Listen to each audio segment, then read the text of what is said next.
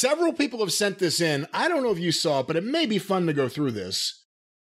Alan Blackstock on Twitter at Alan_cheapshot, a friend of mine, a friend of the show, did a thread entitled Hulk Hogan's Lies Over the Years. Did you see any of this? I saw the initial tweet, and I didn't follow the thread because I've heard many of the lies, but we can go over them here if you'd like. All right, well, here are some of them, and Alan does a good job researching these, so I'm sure these are all accurate. The wrestler-director Darren Aronofsky offered him the lead role 3 times. Hogan claims he turned it down because he didn't deserve it. Aronofsky categorically denies that Hogan was ever considered for the role. Well, besides it's the fucking hell. Can you see the footage where he's working at the deli and he gets mad at the meat slicer and everything? There's a 6'8" fucking 325-pound Hulk Hogan's working there. That wouldn't be distracting from the overall story of the movie. Yeah. Hulk Hogan was an all-state pitcher in high school, and he was scouted by both the New York Yankees and the Cincinnati Reds, but an injury prevented him from signing with either team. Oh, my God. Yeah, the injury was when the fucking scout that was looking at him went blind. Yeah, by the way, how much did he hate Randy Savage? So much that he made up a story about being scouted by the Cincinnati Reds. Yes. Who Randy Savage actually was and did play for the minor league affiliate of, et cetera, et cetera. And right. So now I've never even heard that one. It's a good one. I never heard that one either. Here's another one. Oh, this is an interesting one for you. Hulk Hogan claims he's the one who first noticed Kevin Owens' potential. What? Here's a quote. Well, I hate to brag about it, but I'm the first one to point the finger at Kevin Owens. And then Alan wrote, after a decade of solid work on the indies. I was about to say, I guarantee you, people were talking about Steen for good and bad before Hulk Hogan had ever heard of him. Hulk Hogan starred in the movies Mr. Nanny and Santa with Muscles. Hogan claims he rewrote both scripts entirely, only to have his writing credit stolen from him by the Dastardly Writers Guild. I don't know that one either. I never heard that one. Oh, well, because you have never heard all of Hulk Hogan's lies unless you've heard every word that's ever come out of Hulk Hogan's mouth. Because it's a different one almost every time. So some of these, yes, are new and entertaining. Hulk Hogan says he used to fight Pride fighters in the 70s. What? Pride Fighting Championship was founded in 1997. There was no such thing as Pride. There's no such thing as mixed martial art. Hogan wasn't fighting anybody in the 70s except the guy that was overcharging him on his guitar strings. That was the whole deal about Hogan, is that they weren't sure at the beginning because he was just a big guy that played in a band, right? He had the size, but he wasn't an athlete or didn't have any credentials that same like all the other guys they trained in Florida. The Steve Kern had an amateur athletic background, all those guys. But Hogan didn't. He was just big and played in a band, right? That's right. That's why they had to fuck with him. That's right. He was too busy playing baseball. How was he going to learn how to be a tough guy? Lord. Hulk Hogan claims he was the first to slam Andre the Giant, that Andre weighed 600 pounds when Hogan body slammed him, and the lie that Andre died a few days after the slam. Hogan also claimed that he tore 18 muscles in his back slamming Andre. Are there 18 muscles in your back? I'm not sure. He didn't tear a goddamn thing slamming Andre, because as we've mentioned many times, Andre went up for him because that was the original finish, and he didn't weigh 600 pounds. He was barely over 5 at his death, and that was 6 years later.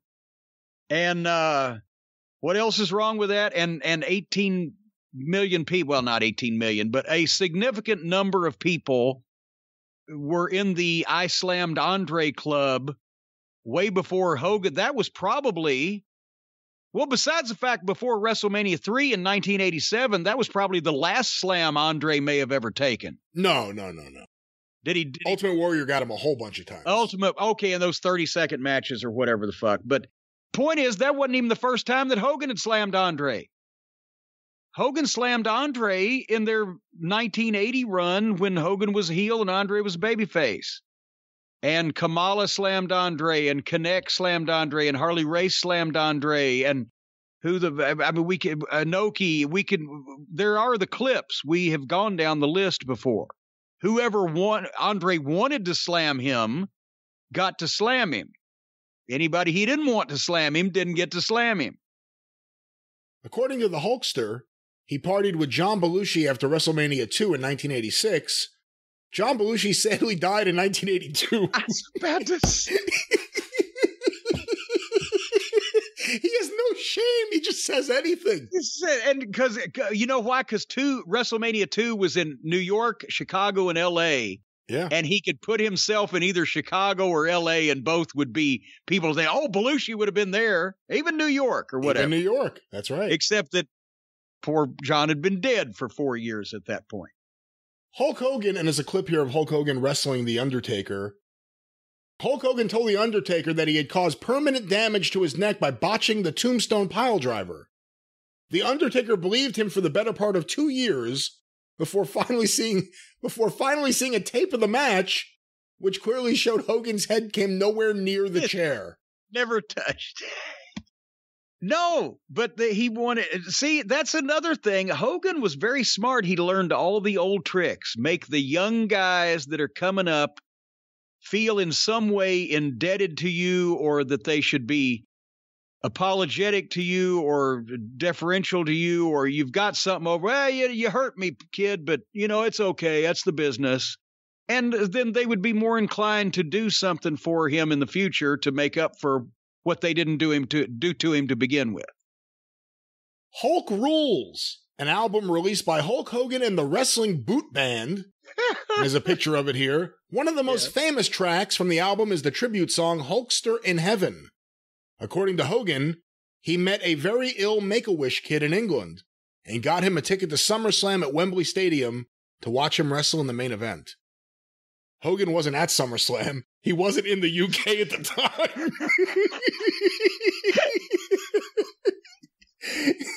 So now he's making up Make-A-Wish stories. Hulk Hogan claimed that he was asked to join a startup company known as UFC. While UFC wasn't nearly as popular as it is today, Hogan said he wouldn't have joined because, quote, guys got beat up when the fight should be stopped.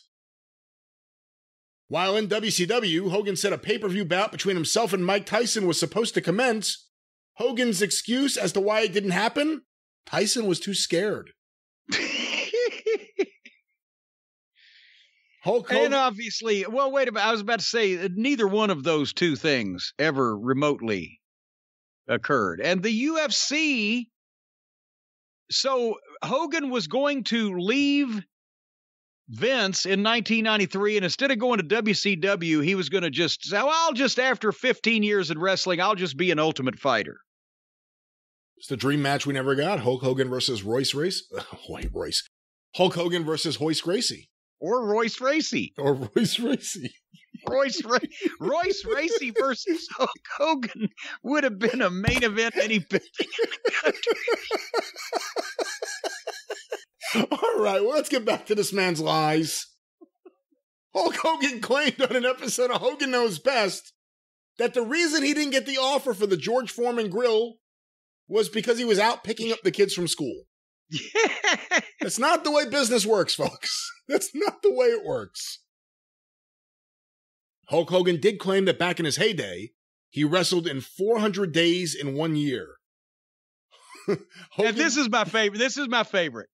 Hogan claimed that since he traveled so frequently between the United States and Japan, the time difference made the 400 days a possibility. I never saw that one before. You didn't know that's the one I always bring up. You never saw that one? I never, ever saw that one before. No, that's the greatest thing because obviously there is some small germ of truth in the concept of part of this in that because of the international date line and the time of the trip, when you fly to Japan, you arrive, I can't remember which way it is, but you either arrive a day later or a day early. You know what I'm saying?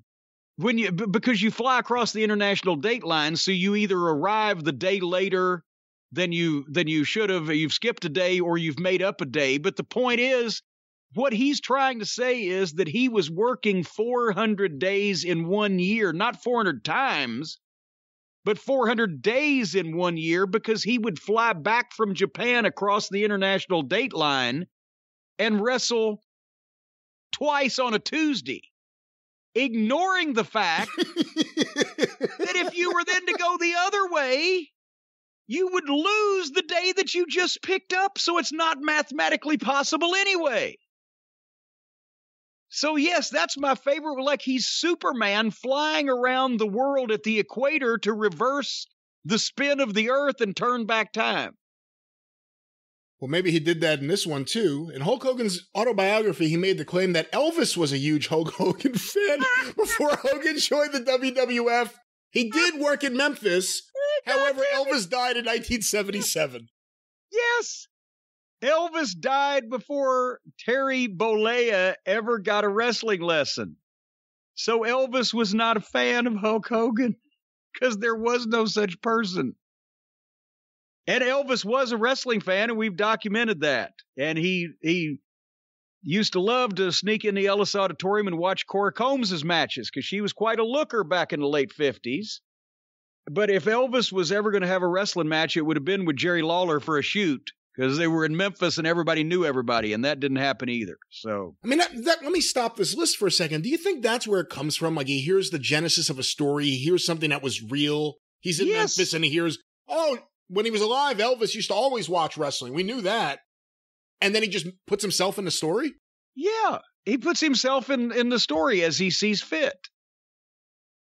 Hulk Hogan claims that both Metallica and the Rolling Stones wanted him as their bass player. Metallica member Lars Ulrich apparently came to Hogan himself to ask him to play with the group. Lars Ulrich's comments were, what?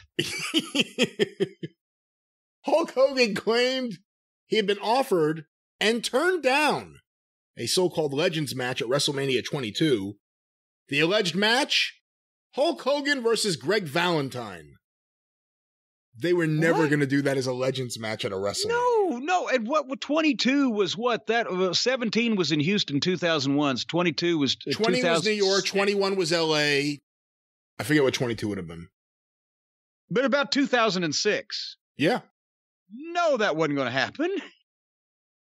You think, was he just trying to be nice to Greg that day? Was Greg on site when he was doing that interview? It is just so interesting how he just seems to say anything.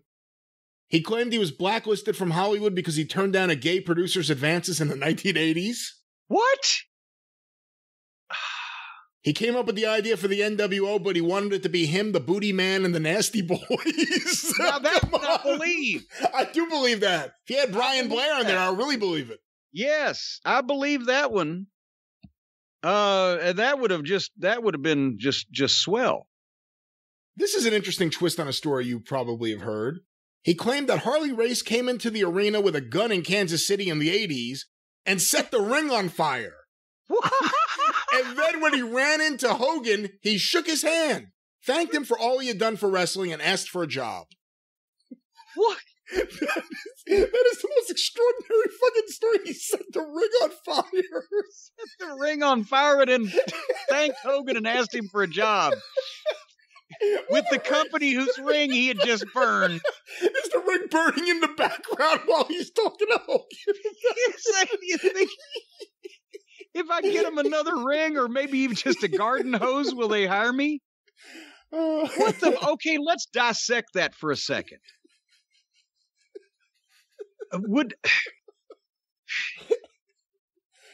Harley did go in. Harley was part owner of the Kansas City territory. And St. Louis eventually. And St. Louis and Kansas City at that point, the Central States territory. And the first time that Vince came in, Harley did go there, did he not? And Harley was not happy, was he not? And Harley, I'm sure, if he was on the premises, had a gun somewhere with him. So those things have been documented and are probably pretty true. Yes.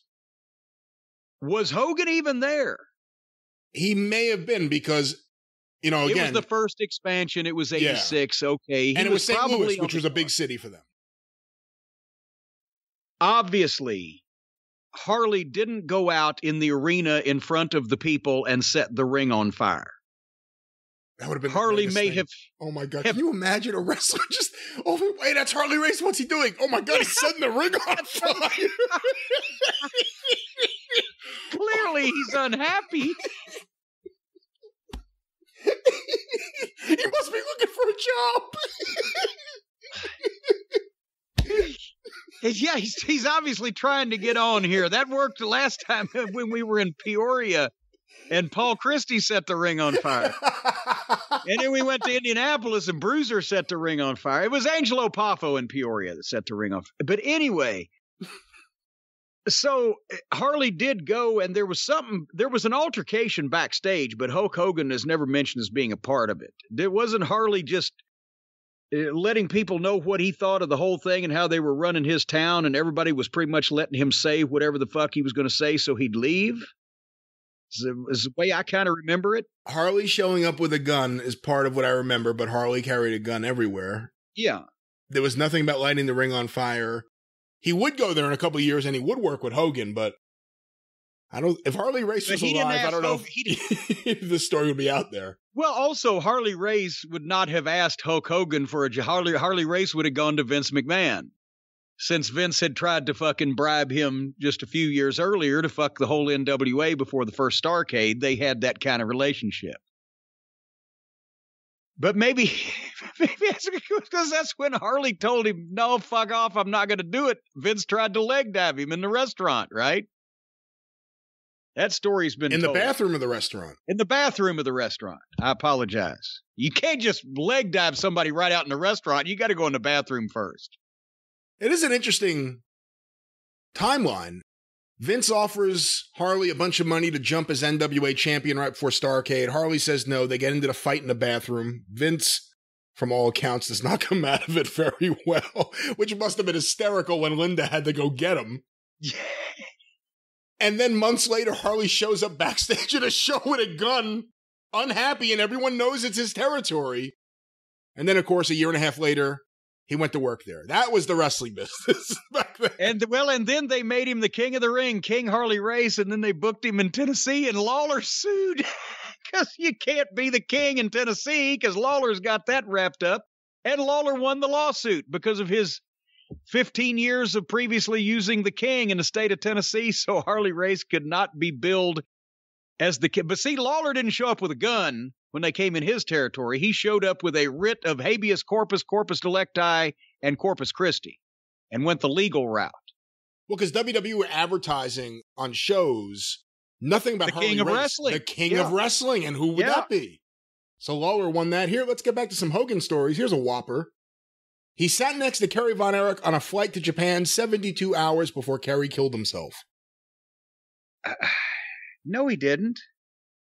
Nope. No, he didn't. Because, oh God, you tell him. I mean, in a number of ways. First of all, Kerry wasn't leaving the country at all based on his current situation at that point. Let alone he hadn't been in Japan in a while. Hogan wasn't going to Japan either. He was no longer in the WWF. No. Hulk Hogan also claimed he was the wrestler responsible for the WWF first selling merchandise. He had to talk Vince into it. I mean, that could be proved false so easily. Oh my God, that the first issue of the WWF magazine with superstar Billy Graham on the cover from 1978 that I've got must be rare because it was never circulated then, apparently. Well, that's a long time ago. How about all those T-shirts they were advertising in 1983? Yeah. Hulk Hogan claims he was banned from David Letterman because he stopped Letterman from hitting on Linda Hogan. Hogan has appeared on Letterman many times. So that's not true either. Yeah, and Letterman has never appeared on Linda Hogan. Hulk Hogan says he used to be 6'9", but now after back and knee surgeries, he's only 6'4". Oh, for fuck's sake. Hulk Hogan, I hate the laugh. You know what? The problem was he had the disease that affected Cotton Hill. when he was blown up by a landmine in World War II and they had to take his shins off. This one I hate to laugh about, but it's, I think, been proven to be ridiculous. Hulk Hogan says he was going to commit suicide, literally had the gun in his hand pointed at his head when he got a call from Layla Ali that he took as a sign that he should keep trying to live. A lot of people have called bullshit on that one. That has been debunked, I think, including by Layla Ali. Yeah, I think by Layla. He said, "Oh, that wrestler guy." One day he's going to get confused and go, "I was going to do it, and then I got a phone call from the George Foreman Grill people, and I decided to talk to them." But I missed the call and shot myself in the head. It was terrible. Speaking of shot, Hulk Hogan claims that Vern Gagne got Nick Bockwinkel to shoot on him during one of their AWA title matches, but Hogan shot back and won the fight. Here's one that's true, actually. Wait a minute. Hold on now. Let's just not skip over that. Number one, Nick Bockwinkel wouldn't have shot on anybody. If you'd have told Nick Bockwinkel, who was not only a great professional and what a worker and an intelligent, marvelous human being, if you'd have told him that there was some drama going into the goddamn match and that he might have to protect himself, then he would have probably said, "Well, Vern, I guess you're going to have to find somebody to replace me that can handle that then, because I'm not going to be doing it." And Nick wouldn't have ever tried to shoot on anybody. He never got beat up by Hulk Hogan. And if wrestling was concerned, Nick probably could have tied Hogan up, but he would have been the person to go into the ring under those circumstances and do anything like that with anybody. It's completely ridiculous. Well, this one actually may be true. He said he wanted to drop the title to Piper. Well, that part wouldn't be, but he said he wanted to drop the title to Piper in 1985, but he didn't think Piper would be willing to lose it back to him. That part's true. Yeah, he wasn't willing to drop it, but he knew that if he did, that Piper would never drop it back to him. That's exactly right. Just a couple more here. He wanted to turn heel on the Ultimate Warrior at WrestleMania 6, but Vince wouldn't go for it. Oh, fuck. No way. He was about to put out his movies. He didn't want to be a heel. Made no sense. Tatsumi Fujinami tried to shoot on him in Japan and steal the WWF title, but the Hulkster beat him. Oh, seriously? Fucking. Okay, I guarantee you, sometime when you're talking about shooting and shoots, as we've said, there's always a wild card going on, but no, Tatsumi Fujinami, who probably, if Antonio Inoki had said to him, "Fujinami-san, you must shoot tonight for the honor of New Japan," he would have gone in there and fucking stuck Hulk Hogan's toes in his ears and probably not taken too long to do it, but no, that never happened either. Of course, there's right here the Arsenio Hall clip where he says, well, the beginning of it is, "The things that I am not a steroid abuser and I do not use steroids." And then he goes on to explain how he used it, I think, 3 times in his life under doctor's supervision. Hey, this sounds like there was a guy, I won't mention his name, poor fella, but there was a guy that worked in Ohio Valley Wrestling. He was here when I got here. He was one of the original guys that Danny and Trailer Park Trash and those guys had trained to rip. And he was a nice enough guy, but he had a kind of just an old time goofy gimmick. And I changed it around and I gave him a different gimmick and put him in with a heel group and kind of fit for a while. His work wasn't the best, but it was a personality thing. But then his real job was he's driving a school bus. And I'm looking here at the 4:00 in the afternoon TV news one day, and I'll be a son of a bitch if they didn't have this guy on the news. They had arrested him for drunk driving of a school bus. Oh, my God. And apparently he took the little kiddies to school that morning, and then he didn't have anything to do till they got out of school, so he went to a bowling alley. And he had a number of drinks at that bowling alley, and then he fucking got back in the bus and went and picked up the kids and took them home. But he had a clear defense for this, and actually it's something you wouldn't even have needed a lawyer like Stephen P. New to get him out of this, because he clearly explained to the people how he was not under any circumstances drinking and driving. He said, "I drank and then I drove. I wasn't drinking and driving." What an idiot. But it was, it was a great explanation. I was not drinking and driving. I drank and then I drove. Hey, he had us there. Well, to wrap this up, Jim, final thoughts on Hulk Hogan's many lies. These are only some of them here that we're sharing. Again, this is from Alan_Cheapshot on Twitter. Follow him. He has good stuff. The big list of Hulk Hogan lies. What are your thoughts? Well, certainly not complete by any means, by any stretch of the imagination. Not a complete list, but right there, a good cross-section of the various fibs, lies, falsehoods, prevarications, and outright bullshittery that's been emanated by Hulk Hogan. As I've mentioned many times, I've said this about Paul Heyman. I'll say the same thing about Hulk Hogan. I wouldn't believe him if his tongue was notarized. I believe Heyman before I believed Hogan. Actually, and the thing is, even when Paul lies, the story is so good and has so few holes in it that you will buy it on the face of it because you can't see through it. Well, Jim, before we wrap things up and get a song or two, some sad news here at the end of the show I want to mention. News just coming in. Norm Macdonald, the comedian and Saturday Night Live alum, dies at the age of 61. What? He's been battling cancer for the last several years, but kept it private. Wow, I had no idea. I don't think anyone did. He's been a longtime favorite of mine. His talk show appearances, Dirty Work, has always been a movie that I get a kick out of, and I've always been a big Norm Macdonald fan. Very, very sad to see this. I didn't know he's a year older than me. I didn't know he was as old as me. I was famous before him, I thought. You were. Well, see, but finally he caught up and submerged past me. Well, that's sad. And again, it's especially sad because here's a fucking guy the same age as me dying all of a sudden. Oh, it's not about you. It's about Norm. Well, it's about Norm being the same age as me. He's older than you. Just barely. You're still a kid. I'm just a young pup, a whippersnapper. Well, very sad. This is your show, Snap the Whip. I'm sorry about Norm. I apologize. Snap the Whip.